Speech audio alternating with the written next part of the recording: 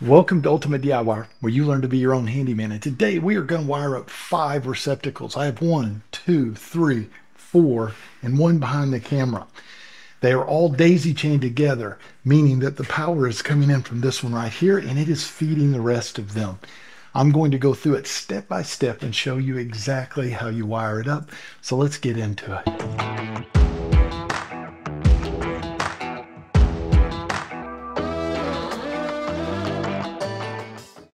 All right, guys, so we're going to do this old school. We're going to use a lot of just regular tools, like regular strippers and things, nothing fancy, anything that a DIYer can use.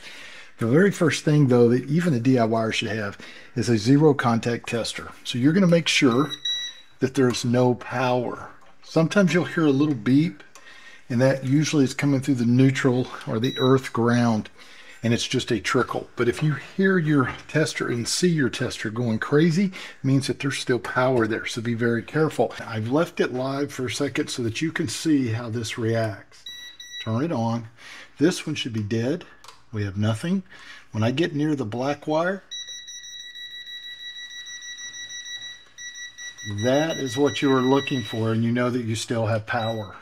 I know that this is my power coming in, and I have another set of wires here that is going to go and feed the daisy chain part of this, meaning that it's going to come in through the top of my receptacle, and I'm going to feed it out the bottom and go to the next. So on this side I have silver, which is going to be my whites. This side I have the gold, which is going to be the black. I have one earth ground. All right, guys, I'm going to go ahead and show you a close-up of how these work, and then we're going to finish up the video showing you how we do the very tail end, the very end of a daisy chain, and I'll do that one in real time. But in here, I'm going to show you the couple of different methods of how you daisy chain. This being one method, and this one over here being another method. And one of them, I believe, is actually a little better, and I'll explain why. You have wire coming in from one side and going to the other. Now, this is not permanently put in. I did this for demonstration. You're going to usually attach this to the side. These are usually going through the 2x4s. When we get these in, first of all, they're not going to be this long. This is on purpose so that you guys can see what's going on. I have wire coming in, wire going out.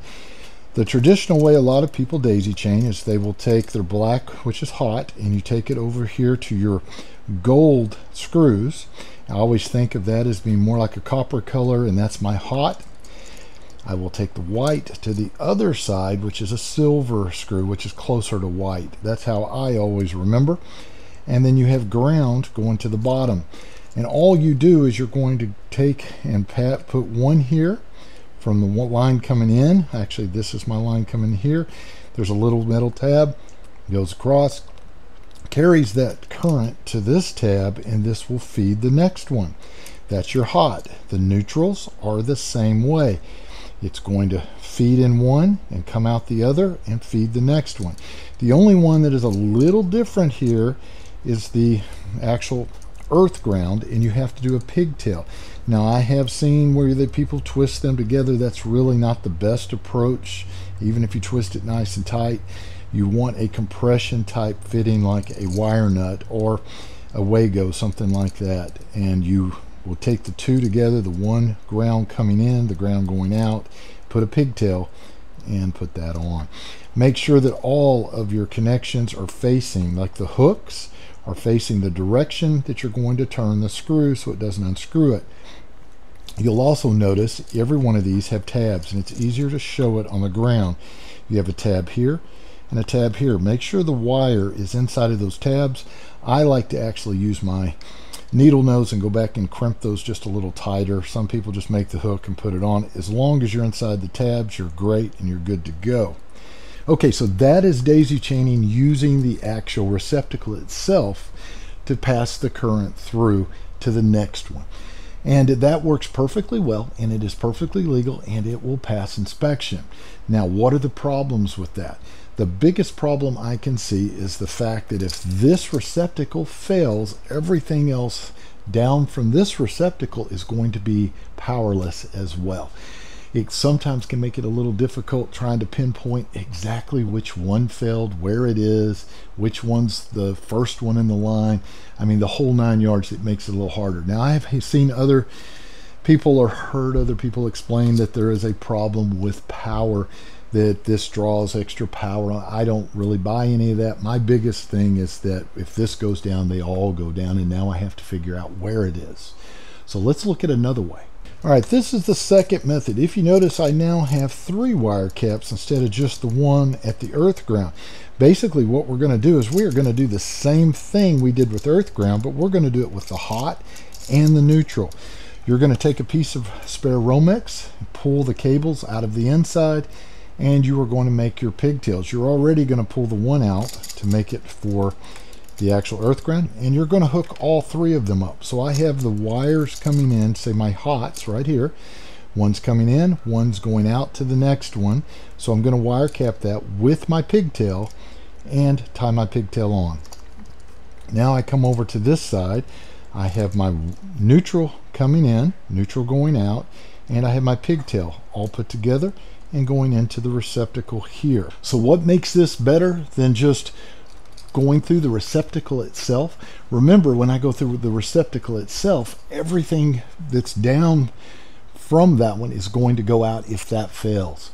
In this scenario, since I have the feed coming in and going out and just a pigtail, if this receptacle fails, the power still has a path and it's still going to go ahead and power everything else.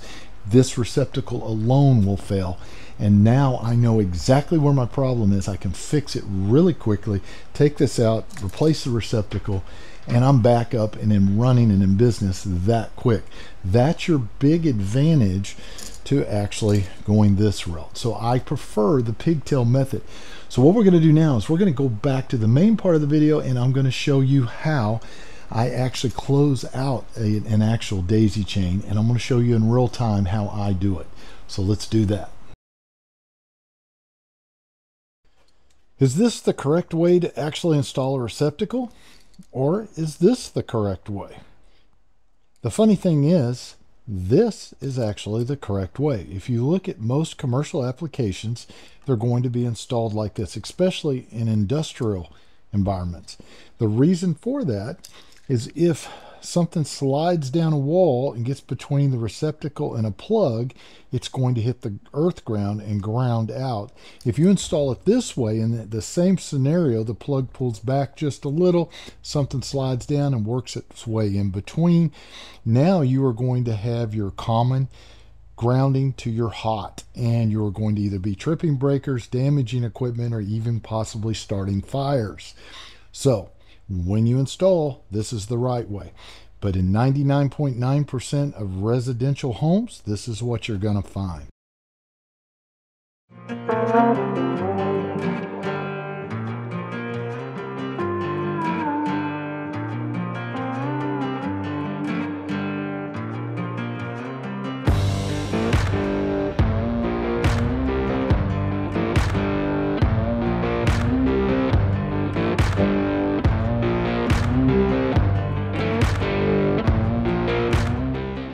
This is the very end of the chain, and how you're going to know that is you only have one set of wires here because you're not carrying on and going to another plug.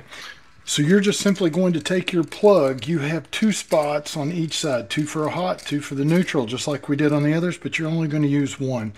You can use either or, it doesn't really matter because it's connected through this little tab here.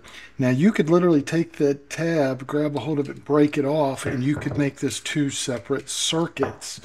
But we don't want to do that. We want to just feed them both. Bend them around like that. So I like to start with my earth ground as usual, and we tighten it down. There we go. Now neutral is going to go to my silver. Take it, push it, and clip it in. Grab that little end there, close it, tighten it down, and make sure they're snug. Take the hot wire, bring it over, just like that. You can see my long tail. We're going to grab that tail, and I'm going to close it. Totally closed. And bingo. Start the screw. And line this one up. Same thing, the hole's right there.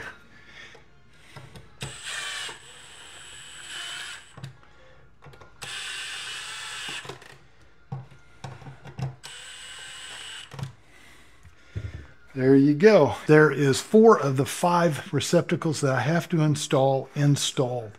The 5th one is directly behind the camera, and it's going to install the same way.